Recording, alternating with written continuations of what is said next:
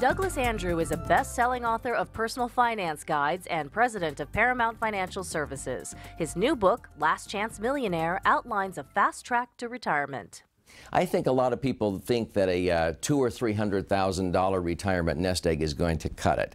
If you only have $200,000 or $300,000, and if it's earning maybe 6%, which is the average return in the country, and you're withdrawing the amount of money that most people earn, you're going to be totally out of money by the 6th or 7th, 8th year of retirement.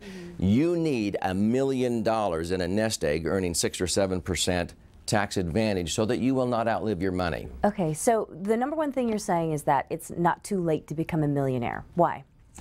Because a lot of people think that if they've procrastinated or been consuming too much money that it's too late to become wealthy. And when they go down that home stretch, in Utah where I'm from, we have ski resorts, and the last run of the day is when most people get injured because they're taking unnecessary risks. You don't need to do that. It's not too late to become wealthy safely and having the right investments that will help you achieve your goals in just a short 10 or 15 year period, so you won't outlive your money. What would you say some of your top strategies are?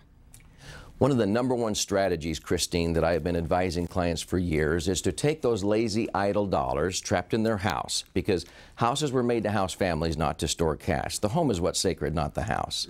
And if you will reposition those lazy, idle dollars and become your own banker, you can actually accumulate an extra $1.3 million for your retirement resources by doing what banks and credit unions do, borrowing at a lower rate and investing that money conservatively to a higher rate. So let me go back to that for just a second. The bottom line is, you think that people are sitting on their nest eggs in their home equity? That is right. Explain that a little bit more. See, most boomers have only about $50,000 accumulated that is earmarked for retirement, and there's 80 million baby boomers approaching retirement. But you know, Christine, the average boomer has a house worth about $300,000 and about $150,000 of equity in that home.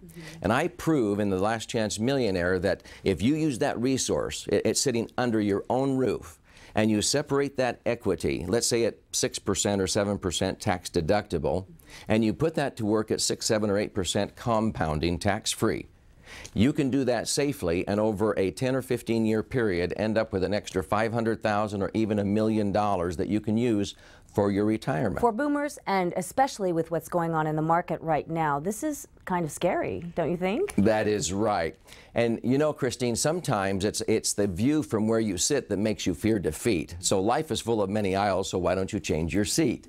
So what I tell people to do is to view their home really as a safe abode where they live in, but if you can separate those dollars and put them to work, you're actually going to have greater safety and peace of mind. You'll sleep better at night when you understand these concepts. For example, a couple of years ago in Hurricane Katrina, if you were relocated to Baton Rouge or Houston, Texas, wondering when you could go back home, and all of a sudden the levee breaks and you watch the news and the floodwaters up to your roof line, at that moment, do you wish your home was paid off?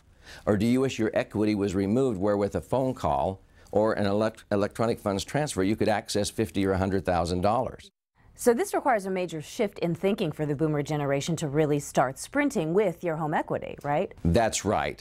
Putting money in IRAs and 401ks, traditional retirement accounts, may be a good way to go. But if you're putting money in those types of accounts thinking you're going to be in a lower tax bracket when you retire, and also sending extra principal payments to the mortgage company, that's like going down the highway with one foot on the gas pedal and the other foot on the brake pedal, because you're killing your best partner, Uncle Sam, in the process. If you can remove that home equity and put it to work, you increase the liquidity, the safety, and the rate of return. Also, you can withdraw up to $60,000 a year out of your IRAs or 401ks with no tax, because you're creating new mortgage interest offsets, because it's deductible when you separate the equity, especially if you buy a new property and establish new acquisition indebtedness. For the boomer, or maybe even someone just a little bit younger, what's the first step to get going fast? In order to really begin sprinting toward retirement, you need to sit down and assess your situation and what resources you have.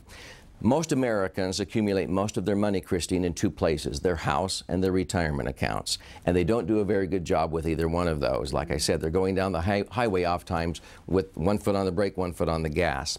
I would recommend that you set up a plan, a home equity retirement plan, where you begin to separate the equity every 3 or 4 years. Every time I refinance my home, and I do it as often as every 2 or 3 years, I get on track to have enough money in my right-hand pocket to pay off the mortgage in the left-hand pocket faster than with the older, lower mortgage. But I never physically pay off my house, because when I have enough money in this pocket to pay off the mortgage, I am out of debt.